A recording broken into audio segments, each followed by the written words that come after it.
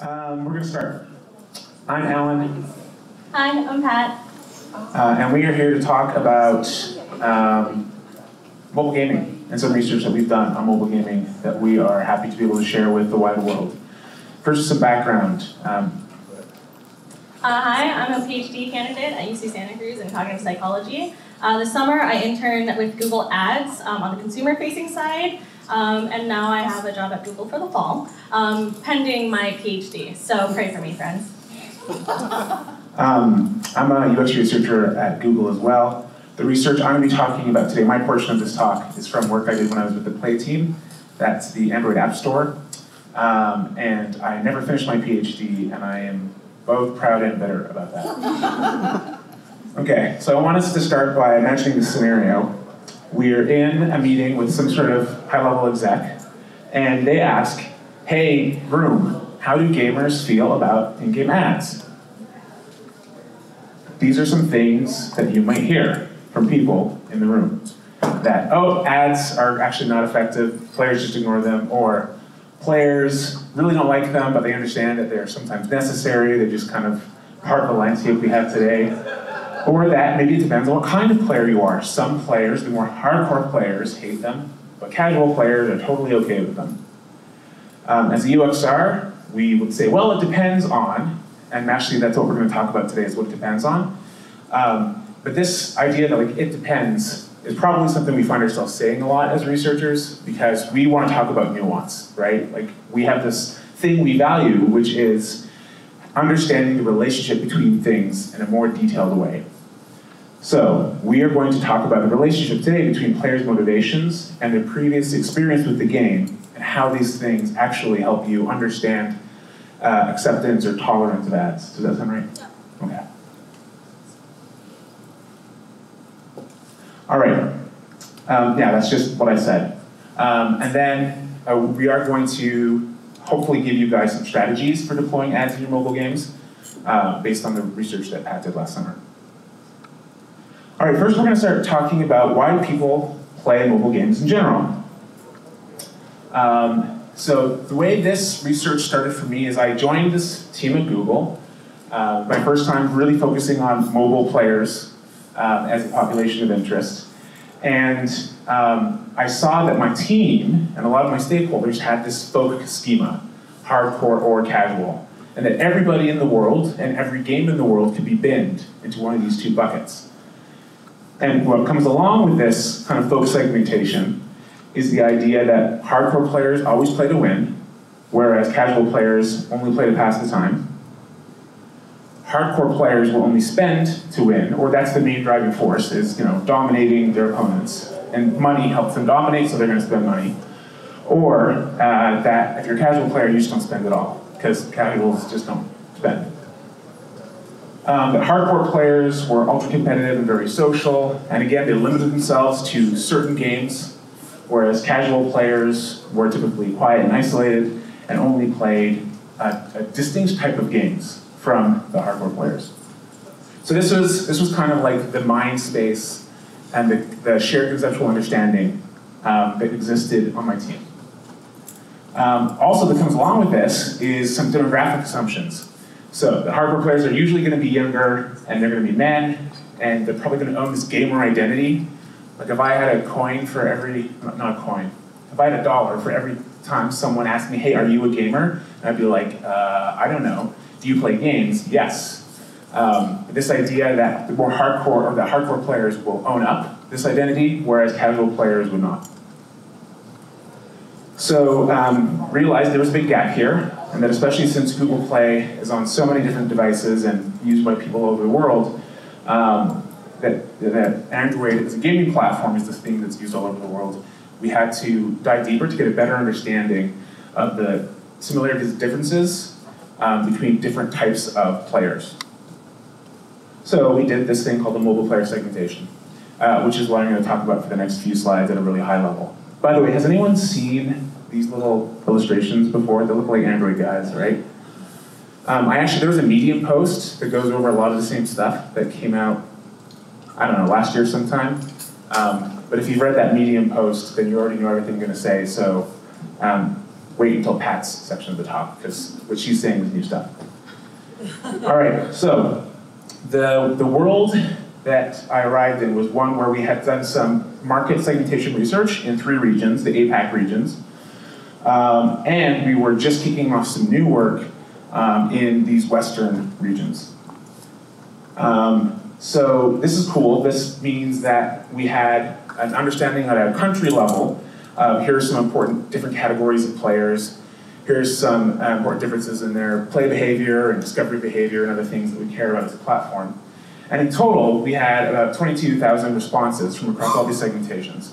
But my challenge, or one of my challenges, was that I was on a central team that made decisions globally. So my team wasn't focused just on how do we change the Play Store for the US, or how do we change the Play Store just for Taiwan. But rather, I had to try to take like a worldwide view and help the team come up with some useful way of understanding mobile players across these countries, not just within a certain country. Another thing that I had to wrestle with was this idea of like, well, if you're doing this global segmentation, does that mean that these other segments are useless?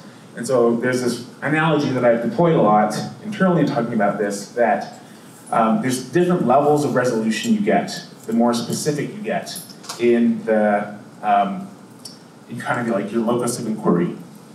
So the idea of the global segments, the goal here is to provide a worldwide understanding for central decision making. The country-specific segments are still being used at the per country level.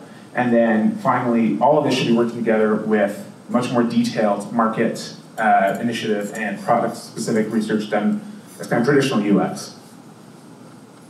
Okay, so another challenge we had is that the APAC surveys all were designed differently than our uniform set of Western surveys. So what we did is we actually went through all the survey data and we bucketed it into these 2 meta dimensions, social behavior and passion for gaming. So social behavior, what does that mean, and how we're thinking about it for this global segmentation. So it's not just about your behavior in the platform or the things you say you do in a game. It's also about the things that you would say in a survey about how you relate to other people or how important other people are in your game behavior. So an example might be, I learned about new games from my friends playing the game. That kind of survey statement, if I score that highly, that tells me that the sociality is an important aspect of your mobile gameplay experience.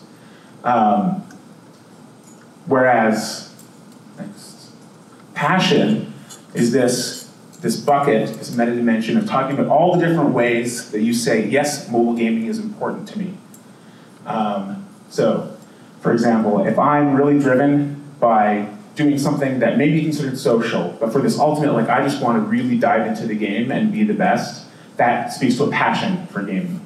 So people who scored strongly on these kinds of statements would be categorized as being more, or having a strong passion component to their gameplay.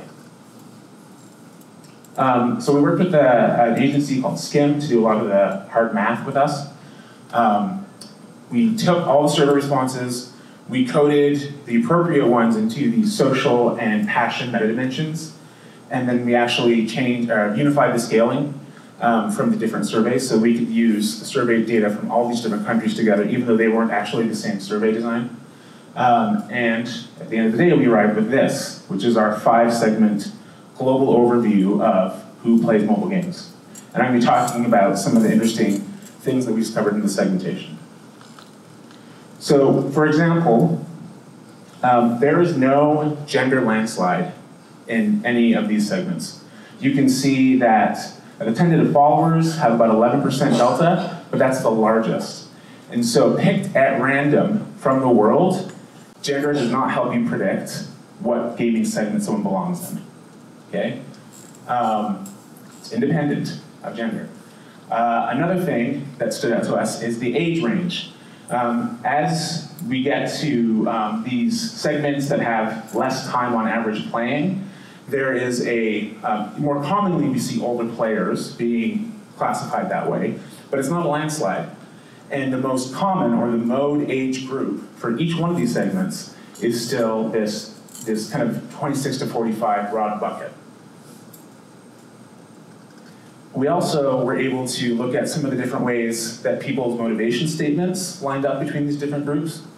So for example, the connected enthusiasts, and on my graph here, you can see there the top right, the blue guys. They would over-index, or they over-index on progression, skill, especially in social tests of skill. This makes sense, they're highly social. Beating other people or playing with other people is a key part of why they play games. Compared to playful explorers and influence players, so you can see that they score lower on the social axis, but are still more passionate than the last two segments we're going to talk about. Still have this really strong drive to progress, to continue progressing. Whereas tentative followers and passive players are the most likely to say that mobile gaming is something they do to fill the time or to relieve boredom. Now, something that has helped me think about this is that boredom is actually a form of stress. And so if I have a situation where I'm about to be bored and I want to avoid being bored, mobile games are this great way for me to stave off the boredom by playing something that I have at hand. Also, what does this mean for spending? Well, connected enthusiasts are the most like this kind of folk idea of a hardcore player, in that they're paying a lot to make progress and to compete, or to help out their team, so there's a strong social component and a strong I just want to win component. Whereas one of the really interesting things about the playful explorers and influence players is that they spend, part of spending this segment is to maintain a sense of control. So it's not just important that I continue to progress, but it's important for me to feel like that progression is regular. And if I get stuck on something, it's okay spending a little bit to get unstuck, so I can continue that regularity of feeling like I have control in this game. And then finally, our tentative followers and passive players are the most likely to say, I don't want to spend on mobile games, period.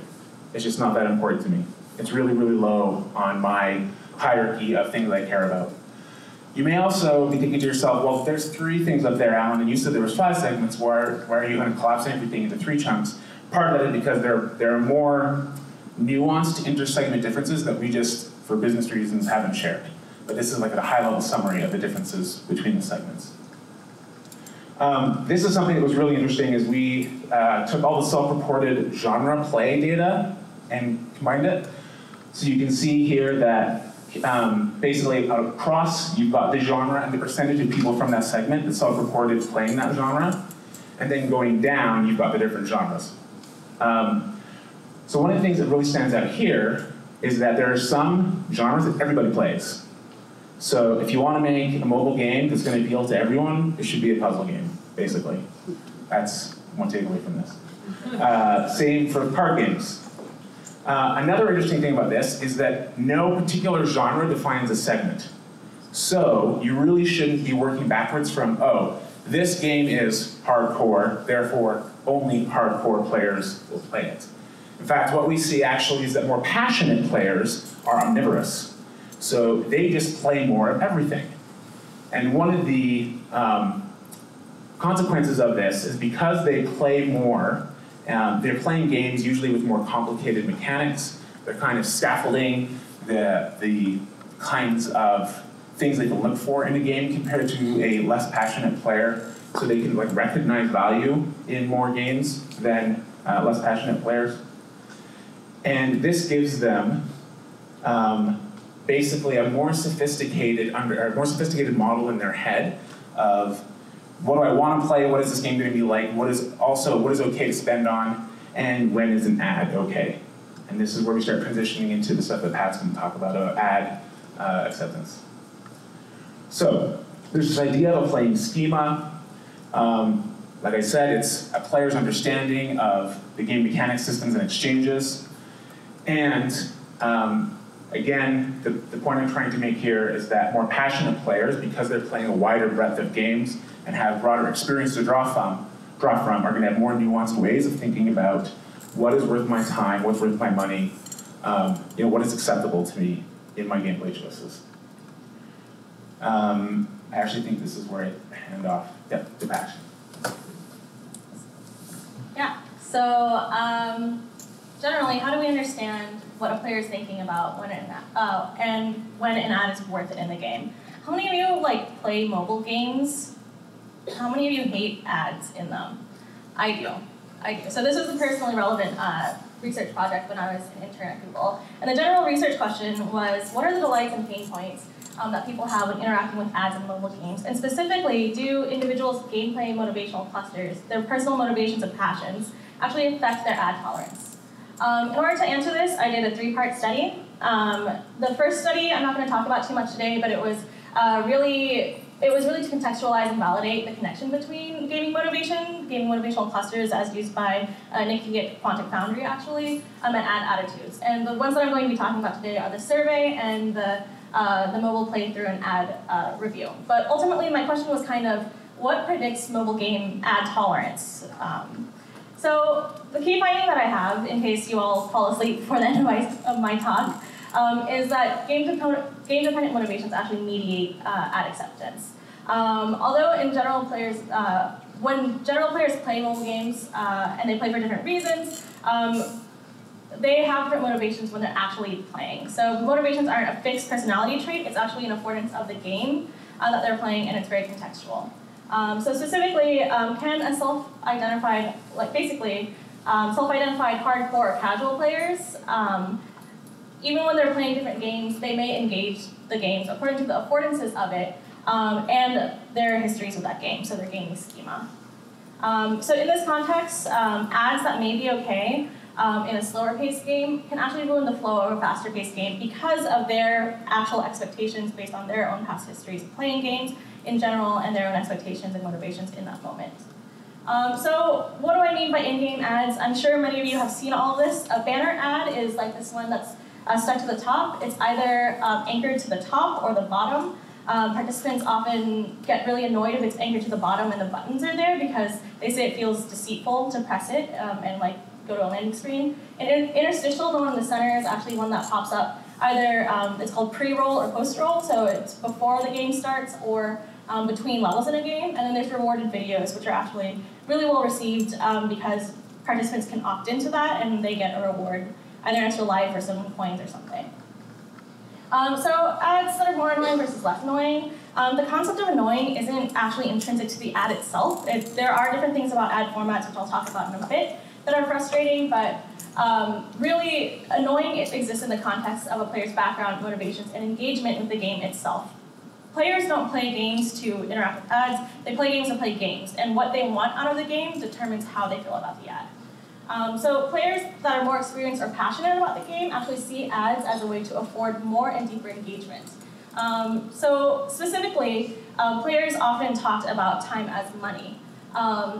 Those who are passionate understand that their experience and engagement determines how worth it ads feel to them, so the more passion they have, the more they're willing to spend their time, literally spend their time as a form of currency to exchange for the game.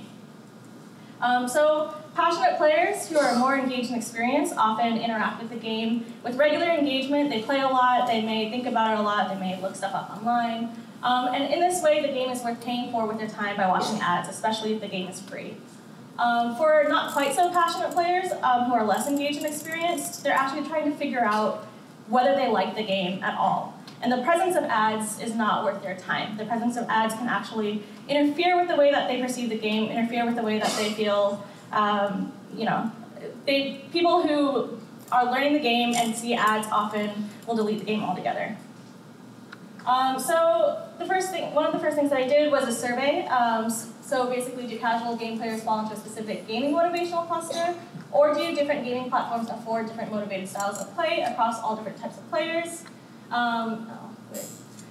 So this is, again, the survey of 237 participants. This was run on mTurk to validate the relationship between gaming motivational clusters, player types, and the affordances of mobile platforms. Basically, the question was, like, do hardcore versus casual players think differently or feel differently about mobile games? And if that's the case, should I be looking at these two populations separately when looking at the ways that they interact with ads?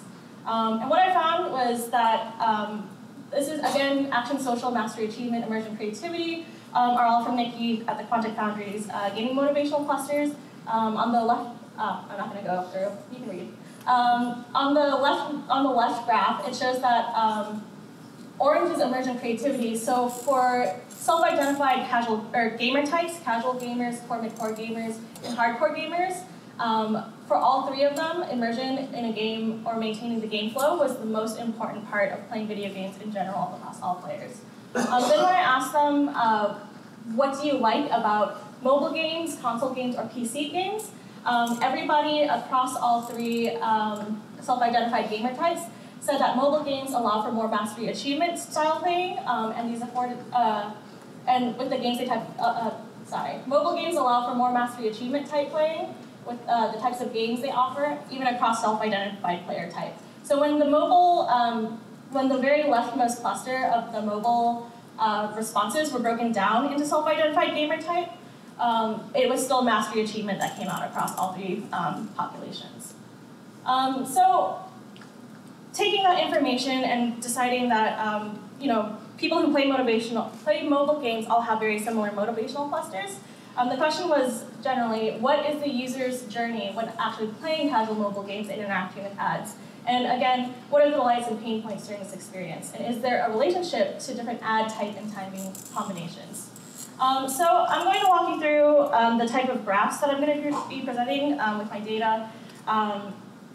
The data collected here is from the set of 7 interviews, the third study. And in terms of how I coded the data, in my PhD program, I'm studying cognitive linguistics, which means I'm actually trained to identify emotional language, metaphorical language, and multimodal cues that expresses emotionality. So it'll make sense when you see the graph.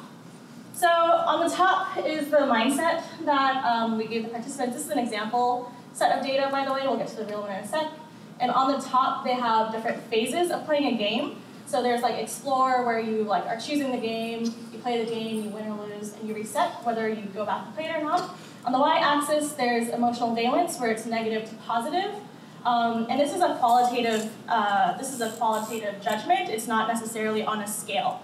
And then these little dots are the actions that people concretely took in the game. And when I get to my real data, the actions that are represented are actually the mode, the one that people did the most often. And as you can see, each action is related to an emotional valence within each phase of the game. So this is kind of an idealized pattern where people navigate to the game, play the game, and win the game. And like I said before, when people play games, they're not doing it to see an ad, but they do have to interact with ads.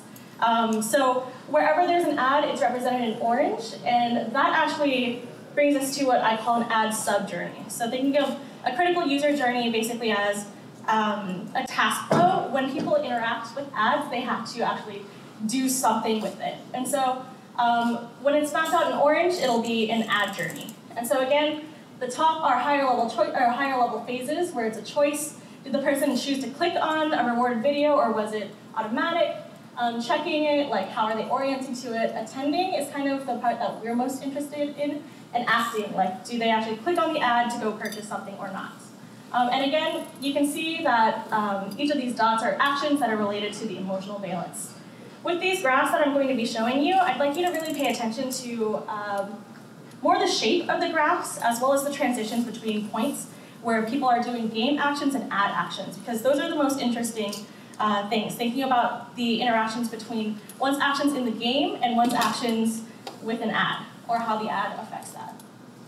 So I'd like to talk about seasoned versus new players. And these are different types of ads, interstitial video quick to downloads, like the one that I showed you before. And again, Again, this is from the third study where I did an in-lab mobile game playthrough and ad format review to better identify this task flow. So for new players, they're trying to learn a game. And so the mindset is, I want to see how I feel about this new game. They don't actually have a pre-existing schema for it. And this participant, so this one is actually a case study. This is one participant out of the 7 where we actually handed him a game because in the playthrough they were asked to play their own games that they were experienced with, but his phone wasn't cooperating. And so this game is called Flood It 2, and it has ads that Google owns. So he navigates the Flood It 2, fairly neutral, but as you can see, once he starts playing the game and exploring how to play, he actually said, I don't really care much for games like these. But once he hit the anchored banner on the play screen, he actually said something along the lines of like, I hate this game, I hate ads. But when he won the round, he went back to being like, I guess this is all right. But when he hit the interstitial video, he said, this ad just made me not like the game. It's distracting. Do you want me to play your game or do you want me to watch your ad? So the idea here, he, like immediately after that, he started a new level, started pressing around and just went like, oh, this is the worst, can I quit? And I was like, yeah, is that what you would do in real life? And he said, yeah, I'd quit and delete this game. And so the idea here is that new game players are often deciding if they can enjoy the game long term. If they're not motivated to play the game, if they don't feel passionate about the game, then ads introduce a reason for them to delete it. Any ad can be too many ads for a player that doesn't think that the game is worth exchanging their time for. Their time is too valuable. On the other hand, seasoned players, oftentimes when they're playing games, they have the mindset, I want to kill time by playing one of my favorite mobile games. And this is their journey, don't freak out. So there's kind of a lot to it, but what I really want you to notice is the general shape of it is much more positive, or at least more neutral, even when there are anchored banners, and even when ads start playing, except for this last part, which I'll talk about at the end. And another thing that was very key in this was for seasoned players, they often do like this feedback loop where they'll win a game, lose a game, and they'll press replay. But one thing that I want us to look at is when people lose a game and there's an automatically playing interstitial ad, the automatically playing interstitial is what the new player also looked at. For the new player, in his ad journey, it was completely negative. But for the seasoned players, it's more neutral. And here's actually what it looks like side by side. So seasoned players, these are pretty much the same action points. You can see that the valence is completely different. So seasoned players are more neutral. It's not necessarily good, like a lot of people don't necessarily like ads, but it's a lot more neutral than new players who have a completely negative experience. So in this way, new players have a lower tolerance for interstitial videos, interstitial ads, because watching an ad does not feel like an equal exchange of their time yet. But seasoned players, unlike seasoned players, I've already said this, new players are trying to decide if this game is worth it, and any ad can be too many ads. It's not worth it exchanging their time for. This brings us back to this idea of passion. So with more passionate players who are regularly engaged, the game is worth paying for with their time. For new players who aren't quite so passionate, who are trying to learn the game, ads are actually disruptive. They're pulling them out of the game, they're pulling them out of that experience, and it's not worth paying for with their time. So this is a direct quote from one of the participants. This is one of the motivated, highly passionate participants. Sometimes games require you to pay, so it's sometimes a cost benefit. What's more important to me? I think ads are fair because developers need to make money somehow. So if they have a high passion for the game, a high gaming motivation, a really strong desire to play it, they have a higher acceptance for ads, and they have a better understanding of the way that monetization actually enables them to continue playing their game. It's worth it because it's fair. Like, I'm selling my time to them. But for new players, they may say something like, this is a direct quote from the new player. He said that ad just made me not like the game. Do you want me to play your game or want me to watch your ad? Again, he has no passion, no motivation to play it, even though he may exist in the same motivational type. And it actually leads to more negative ad attitudes. On top of that, poor advertising format and content can create a user's negative opinion of the game itself. If your ads are tacky, developers, if you go to an ad network and your ads are tacky, your users are going to see that, and it's going to reflect poorly on your game. So that kind of leads me to the last part of the talk, which is talking about the different ad formats and their placement on game flow. And again, I'll be showing you these journeys. So if we look specifically here, when people lose the game and they have an option to watch a rewarded video, and then they hit play again, if they opt into the rewarded video, people feel a lot more positively. This is largely because they have choice. The act of choosing and exhibiting their own agency in a game on something that might actually benefit them really, it speaks to people. And so people are actually fairly positive about it before they resume their gameplay.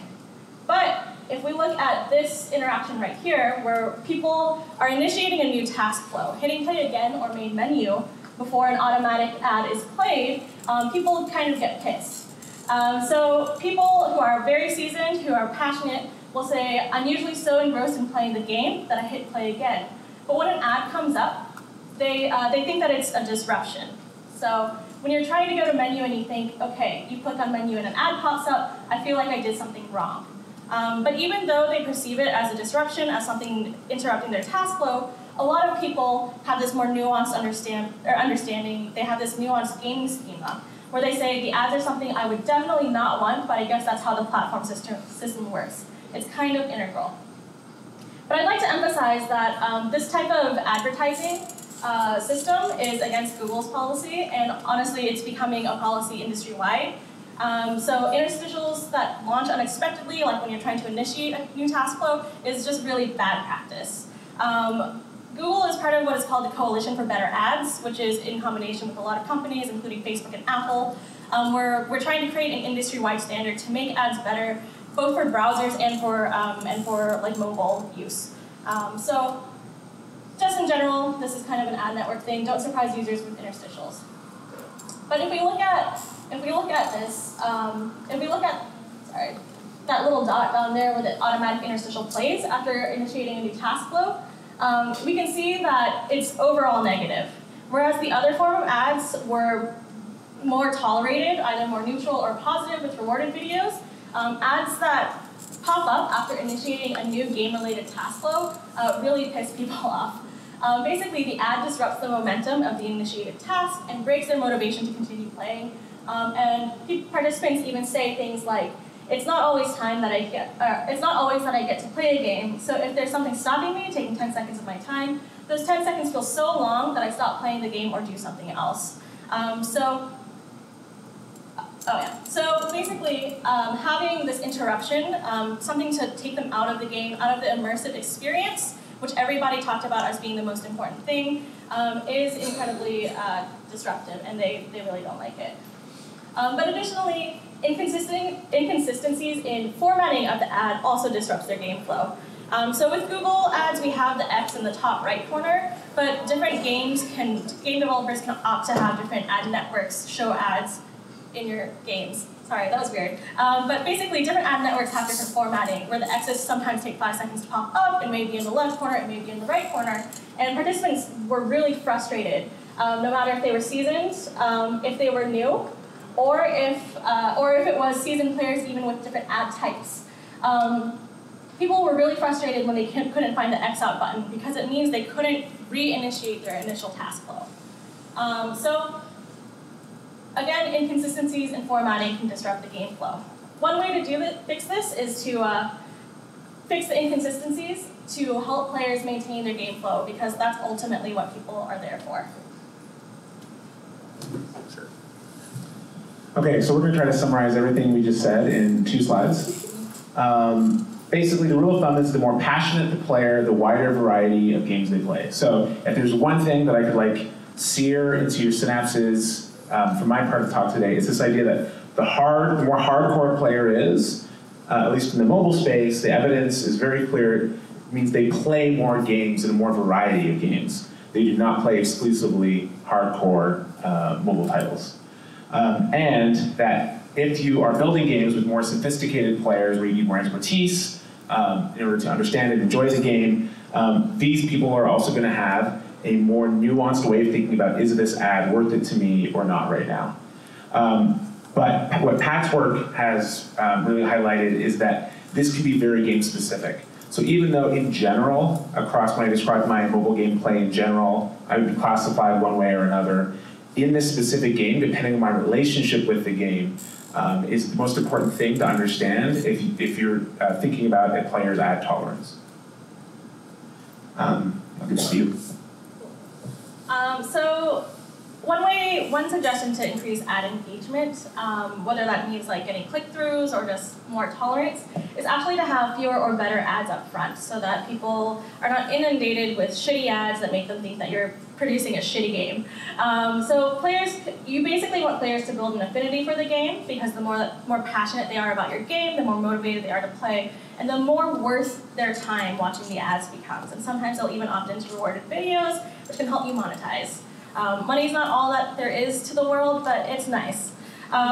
One way to do this is to follow best practices. So if you're interested in looking at the best practices put forth by Google, then you can search AdMob banner ad guidance and interstitial or rewarded videos. That's it. Oh, here we go. Oh yeah, this is actually from the Medium post that was one way that this global segmentation for mobile players was shared. Basically, what we'd like to empower people to do is to go back to their stakeholders in their game companies and actually be really clear about what need satisfaction the game is providing, what are the motivations that this game is supposed to scratch, and then use that to then build a strategy around, well, when do we want to place an ad? When is a good time to show them an ad? How can we present an ad in a way that actually helps them achieve their goals as opposed to frustrating their goals? And now that's the end, yes.